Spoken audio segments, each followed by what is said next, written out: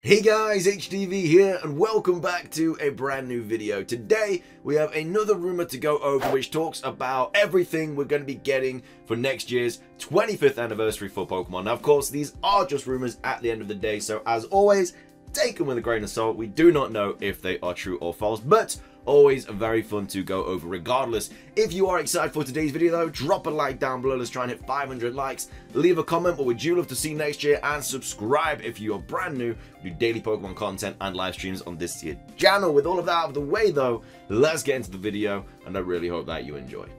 So starting things off, this was posted 10 days ago and is titled The Future of Mainline Pokemon 2020/2021.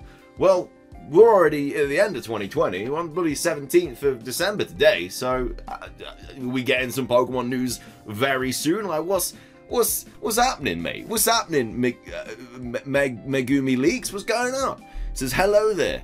I'm making this post from a fresh account, simply to dip and dash with this information. I don't work at Game Freak, however, a friend of mine has been able to slowly send me small tidbits of information whilst the teams are finalizing / continuing to work on the development of Pokemon games within the next year.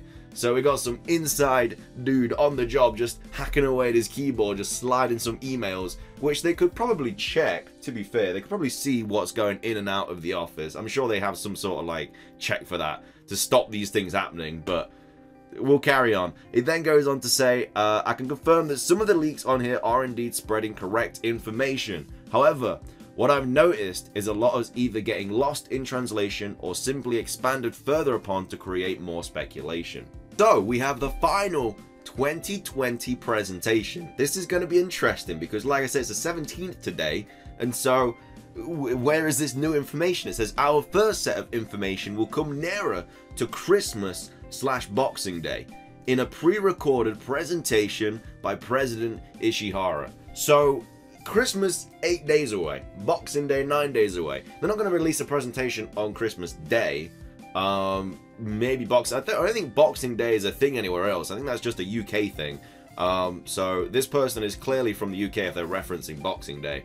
I mean, they wouldn't do it on Christmas Eve either, so I guess that'd be like around the 22nd, 23rd they'd drop it, if it was true. It then says this should be announced a day or two prior. Oh, okay, so a day or two prior to Christmas/Boxing Day. Set to serve as a gift to the community in preparation for the 25th anniversary coming next year. My source did not specify the inner details of the small presentation except for the process with Pokemon Let's Go Pikachu and Eevee and hype for Pokemon Day. At the end of the presentation, the camera moves to the side of Ishihara to show plushies of Ho-Oh and Lugia. Okay, so interesting. Now, it's going to be mad if we get some sort of like Pokemon presentation at the end of the year. I'm not saying it couldn't happen because I don't know what's going to happen. But obviously they did just drop that new advertisement for Pokemon Let's Go Pikachu and Eevee, which was completely out of the blue. So maybe it could be preparing for this. It says Pokemon Let's Go Gold and Silver are officially announced. In this trailer, with small gameplay clips bearing extreme similarities to the previous Let's Go game. Unlike the previous games, these are more so similar to mainline Gold and Silver in that you choose a Johto starter from the get-go instead of having one specific Pokemon as your partner. The release date is set for spring 2021, so that's not the main game coming out next year. It's just kind of like an extra game that they would be giving us. I don't know, because Let's Go kind of is a main series game, so to get one of those in spring and then I'm guessing it goes on to say Down and Pearl remakes in November would be kind of mad. But yeah, like I say, I mean, we don't have to wait long to see if this is true or not.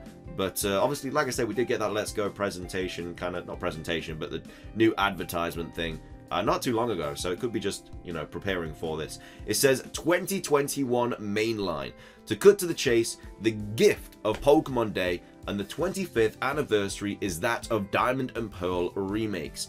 As for the official names, my source was unable to provide them. Very interesting that they could not provide them. It's just like, if this source knew Diamond and Pearl remakes were on their way, they would know the names of them surely, because that's probably going to be one of the first things they think about.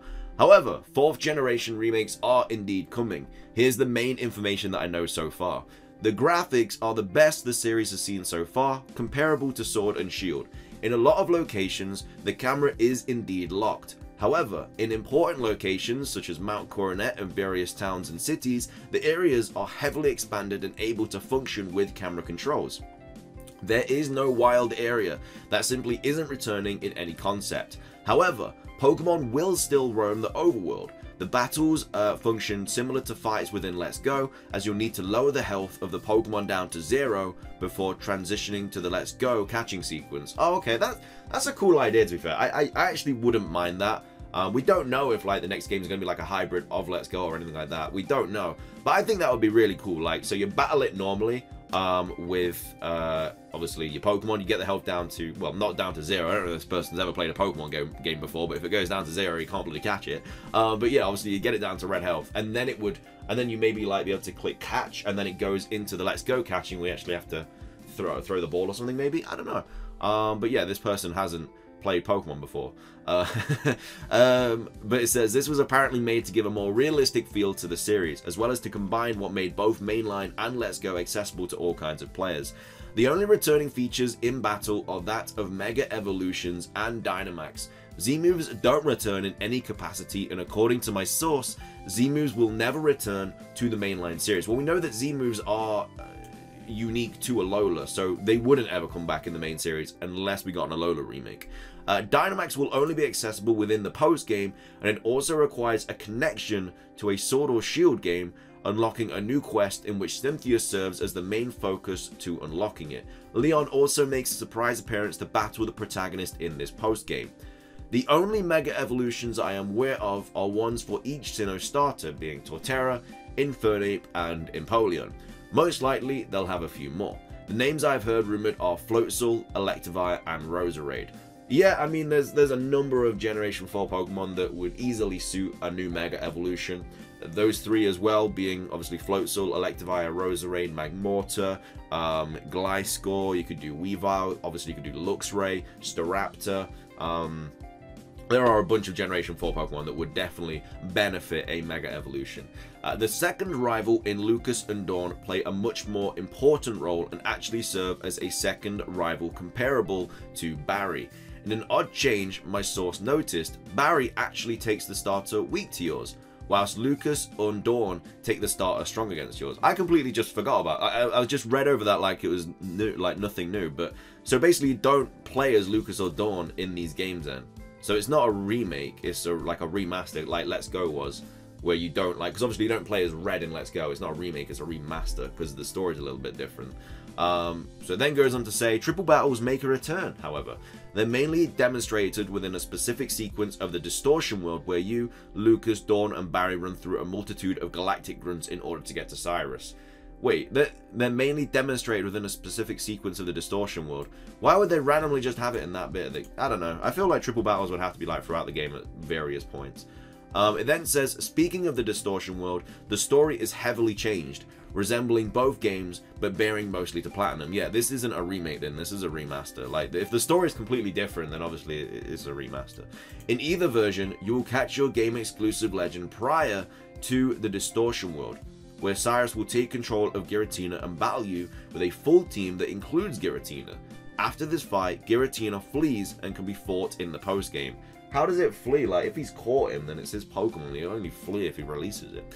Don't get your hopes up on too many regional forms or any new forms in general. These are remakes for a reason. Remasters, really. Not to be that guy, but, you know, if the story's going to completely change, then they're not really remakes. The game will be fully compatible with Sword and Shield. An update will be released for the latter games during the release of these remakes, making all Pokemon crossover and transferable in the process. That is all. Take this as you wish. Let's see what the comments say. I like to see what the comments say.